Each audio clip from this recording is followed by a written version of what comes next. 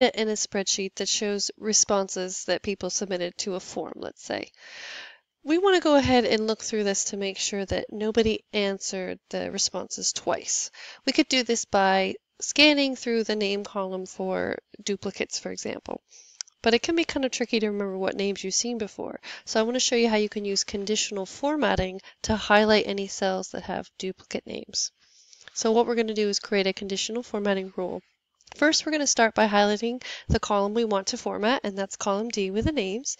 And then we'll open conditional formatting by going to Format and Conditional Formatting. Next, we're going to choose the Custom Formula option. We're going to format the cells if they have a custom formula. And what we want to do is we want to count how many instances of each name there are. So if any time we have a name that appears more than one time, we know it's a duplicate. And we're going to use that using the countif formula. So we'll always start the formulas here with an equal sign, and then we'll use countif. And we want to use just column D, so we're going to use $ and Ds to indicate that we're just looking at that column D. And then we want to start by looking at the value in cell D1, and it'll scroll down through and look at all of those as a function of the conditional formatting. And every time it looks for a duplicate, we want to check and see if that value is greater than 1. If it's greater than 1, we want to format it with this green background here. We could click on this option here to choose a different background if we wanted, or customize it. Let's make them bold so they stick out more. And as we scroll down through here, it looks like Donna and Fred answered more than once. So if we go down through, we should see their names again. And there's Donna and there's Fred again. So using this custom formula with a countif is a really great way to quickly find those names.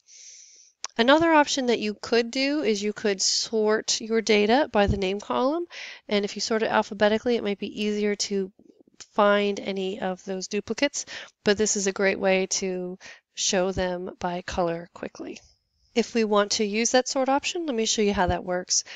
Because this is data from a form, we need to highlight all the columns that have data from the form, and then we will go to the data menu and choose sort range. We do have a header row included in our data, so we'll check that first. We don't want those headers to be moved alphabetically around. We want them to stay at the top. That's why we select the header row. And we want to sort by the name, because if they're all alphabetized, we'll see two names that are the same next to each other more easily. We'll say sort by name and choose sort. And as we scroll down through here, you see if you've only sorted, you'll have to manually look and see if any of these names are duplicates. But with a combination of our conditional formatting, using that custom formula, and the alphabetical, it's very easy to see that we have duplicates here. Donna from Sociology responded twice, and Fred from Mathematics responded twice. Really great ways to look for mistakes in your data with this one.